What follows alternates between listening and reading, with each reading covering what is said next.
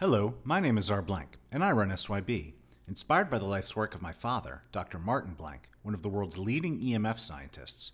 It's my company's mission to help you shield your body from harmful EMF radiation and make technology safer for you to use and enjoy.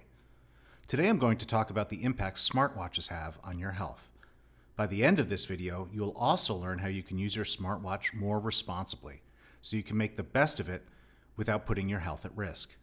And if you like this video, please remember to like and subscribe to this channel. Smartwatches have gained massive popularity in the past few years. In fact, smartwatch companies sold more than 22.6 million devices in 2020 in the US alone. Smartwatches do many things other than telling the time. It can make phone calls, send text messages, run tons of apps, and monitor your health. Modern smartwatches also come equipped with additional features such as goal planning and alerts, volume detection, music streaming, SOS signaling for fall risk patients, and more. 20 years ago, you would have to carry tens of devices to use all of these functions, but today you have all of them right on your wrist. But do smartwatches also have disadvantages? Let's find out. Smartwatches use Bluetooth, Wi-Fi, and cellular networks to communicate with other devices as well as the internet. To do that, they have to emit EMF radiation. As thousands of research studies tell us, this type of exposure to this type of EMF is linked to numerous negative health effects, ranging from sleep disruption and anxiety, all the way up to more serious conditions like cancer. Although smartwatches can emit lower levels of EMF than cell phones and laptops, they still pose a significant health risk because of how they are designed to be used. When you wear a smartwatch on your wrist, you are exposing your body to a significant amount of EMF, at close range and for an extended period of time. In fact, some people do not take them off, even at night, which further increases your health risk. The distance and duration increase your exposure, and that's important.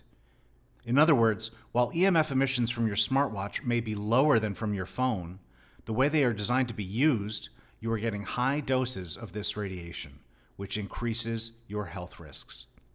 So the best option is to avoid using smartwatches, and don't give them as gifts either.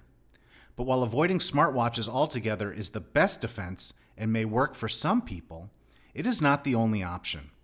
If you still wish to use a smartwatch, there are safer ways to use it, in ways that can help reduce your health risks.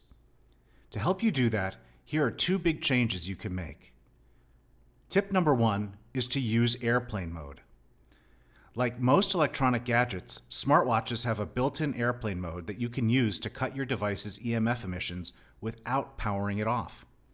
Turn the airplane mode on whenever you don't have a use for wireless connectivity on your smartwatch.